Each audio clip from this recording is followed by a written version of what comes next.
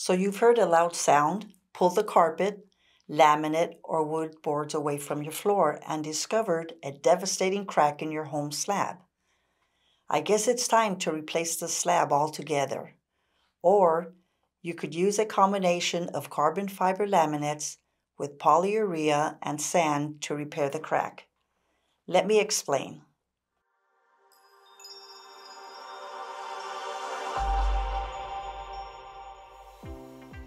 Hi, I'm Sarah, crew leader with Arizona Foundation Solutions. In this video, we will go over the details of concrete crack stitching as a solution to repairing your slab foundation. It is my hope that you will gain an understanding of crack stitching and whether it's the right solution for you. So let's get to it. What exactly is used to repair a cracked slab? At Arizona Foundation Solutions, we use a combination of a carbon fiber laminate as a way to bridge the separated slab. Low viscosity polyurea is a fast-moving, light, and easily makes its way into the crevices of the established crack. This will make sure to secure the slab. Adding the carbon fiber laminates works to strengthen your slab and prevent further cracking. So what's the procedure for this exactly? One important thing to keep in mind is to make sure the work area is clean.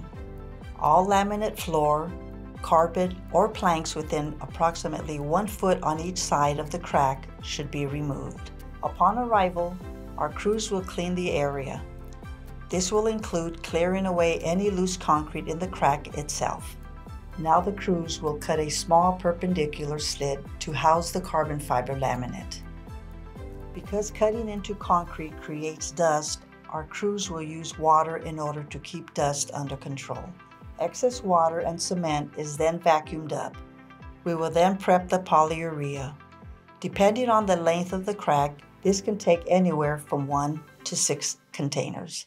Once the polyurea is prepped, we will insert carbon fiber laminate into the slits. From here, we will insert the polyurea into both the established crack and the slits where the carbon fiber laminates are housed.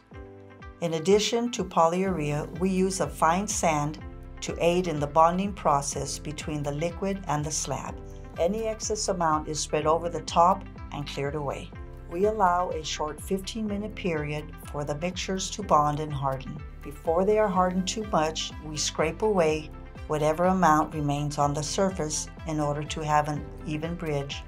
Once the surface has been cleaned and the compound hardened, we use a grinding tool to smooth out the surface. In some cases, the blending looks as if no crack was ever there. So now that you know the procedure and what to expect, how much does something like this cost? This will depend greatly on the length and width of the crack. Repairing cracks typically are 1/3 the cost of repairing your entire floor. Here's some good news. The time it takes to do a project like this, 1 to 2 days max. From the arrival time to the departure time, you are looking at a time-friendly procedure. The area will then be ready within 24 hours to replace the carpet, laminate, or wood planks, whatever your flooring situation may be. If you had plans on remodeling, then those plans can begin the following day. So who can benefit from crack stitching? If you have a slab foundation, as many people do, and cracks occurred, then this method is a perfect fit to repair your slab. Homes with a crawl space held up by support beams won't benefit from the crack stitching. Those homes would be best serviced with our Smart Jack system. Mobile homes themselves wouldn't benefit, however, the slab they rest upon, if any, might benefit. So now that you have an understanding about our crack stitch procedure, take a look at your foundation slab. Are the cracks wider than 1/8 of an inch? How long have they traveled through the slab? Do you feel it might be time to get this evaluated? Reach out to your foundation specialist with any further questions, and they will be more than happy to answer any additional questions. I hope this video was of value to you and has given you the peace of mind you need to make an informed decision. If you found it helpful, hit that like and subscribe button, and we'll see you in the next video.